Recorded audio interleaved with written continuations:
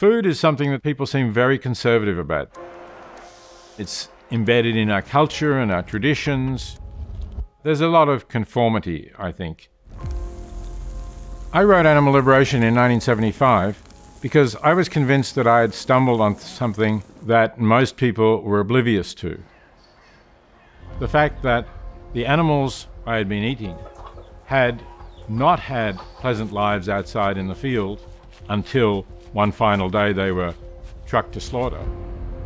But rather, increasingly, more and more of them had lived their entire lives crowded into sheds, treated in ways that were obviously quite contrary to their welfare, just so that their meat, eggs, or milk could be produced as cheaply as possible. That led me to think about what is the moral status of animals? Are we really justified in treating them this way?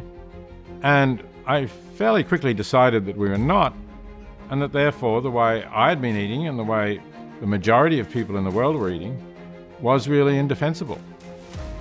I'm Peter Singer. I'm Professor of Bioethics in the University Centre for Human Values at Princeton University, and I'm the author of Animal Liberation Now.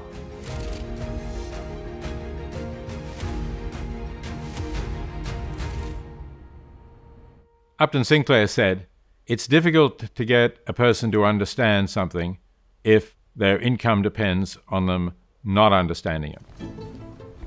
I would adapt that to, it's difficult to get people to understand something if they believe their dinner depends on them not understanding it. So most people are speciesist. If you remember the species Homo sapien, great. You have rights, you have moral status. But if you remember another species, you don't have rights, we don't have to take your interests into account, we can do what we like with you. Most people say we're different from non-human animals. We're rational beings and we can think about the future. None of them can use language like I'm now using. So doesn't that show that we're superior to them? And of course, it does show that we are superior to them in our intellectual capacities. The question is, does that really determine what our moral status is?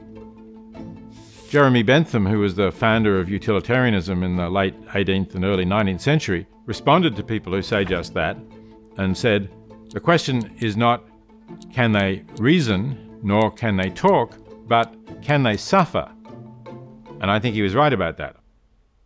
If I want to characterize philosophically what I'm arguing, I would say we ought to apply the principle of equal consideration of similar interests. Any being with interests in the sense of being able to feel pain and therefore have an interest in not suffering, those interests ought to be taken into account, and they ought to be given equal weight with the similar interests of other beings. So equal consideration of similar interests does mean equal weight for pain. Essentially, it means pain is pain, no matter what the species. We have to acknowledge the enslavement, cruelty, and effectively war that humans have been conducting on animals for a very long time. Let me give you 3 examples. The standard wire cage for egg-laying hens was one of the worst things that I came across. It's a really small wire cage, too small for even one hen to fully stretch her wings. And yet, one hen wouldn't be alone in that enclosure. She'd be there with 3, 4 other hens. So, incredibly crowded, a miserable life for hens. Do the chickens miss scratching in the barnyard? Probably not. They have never known any other life but this. Secondly, for breeding sows, the mother pigs of the pigs sent to market, they were confined in very narrow stalls or crates, so narrow that they couldn't turn around. And that's clearly a terrible life for these intelligent animals. If a person took a large dog and locked that dog up in a crate so narrow that the dog could never turn around, most people would be horrified. Maybe you would be convicted of cruelty to animals. But factory farmers can do that to millions of pigs, and nobody bats an eyelid.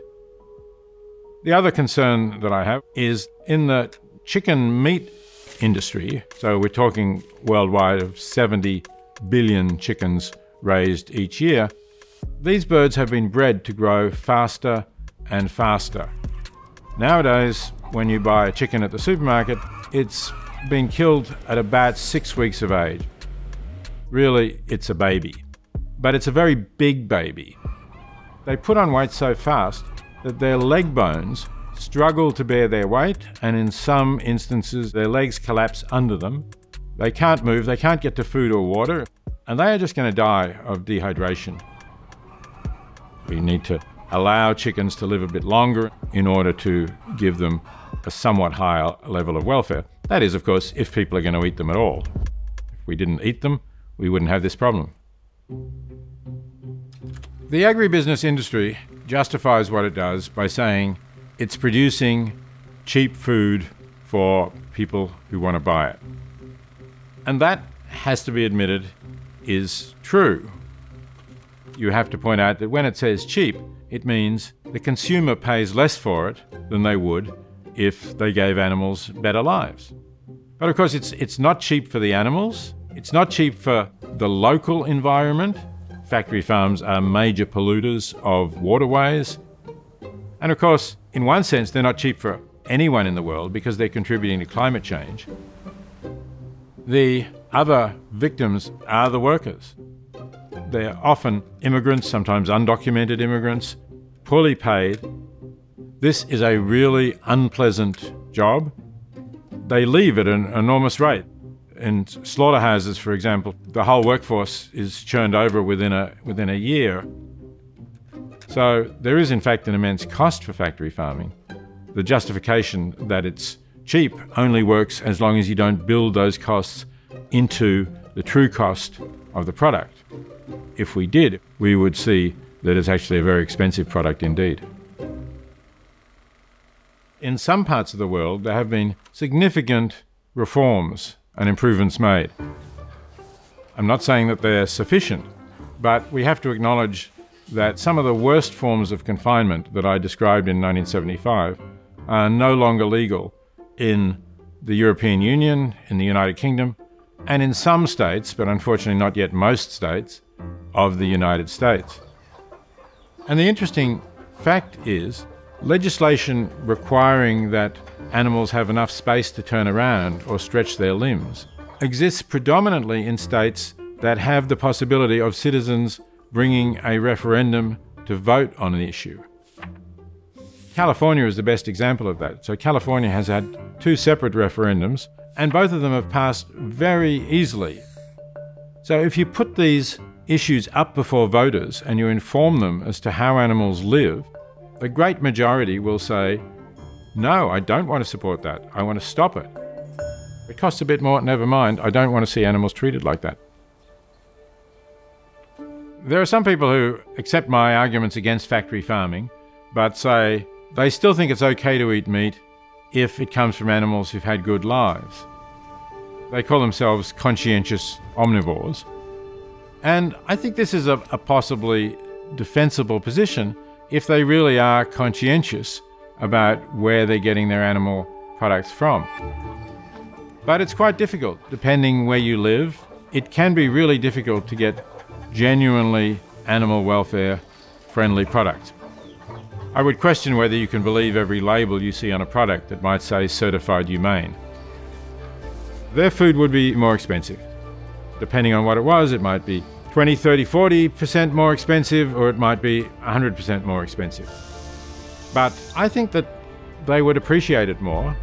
Meat would become more of a treat, more of a special occasion. We could envisage a different society in which some people still ate some meat, less often, better quality, more expensive, and lived longer and healthier lives. So it is getting easier. I think that there is a good hope that we will actually make much more progress. And that's because I think we are going to be able to have the ability to produce a lot of foods which will be more closely resembling meat, but will not come from animals. I'm thinking here both of plant-based products, like the Impossible Burger and Beyond Meat, but I'm also thinking of meat grown at the cellular level, or cultured meat, which will be real meat, but will never have come from an animal and will have a drastically reduced carbon footprint. Look, there's plenty of great meals around. You don't need to eat meat, you don't even need to eat animal products. We've seen a lot more people going vegetarian and vegan. We've seen a lot more convenience vegan foods in the supermarkets. More and more restaurants have vegan options. And I'm hopeful that that will mean more people start to join. And if they do, it will get easier for others to join as well.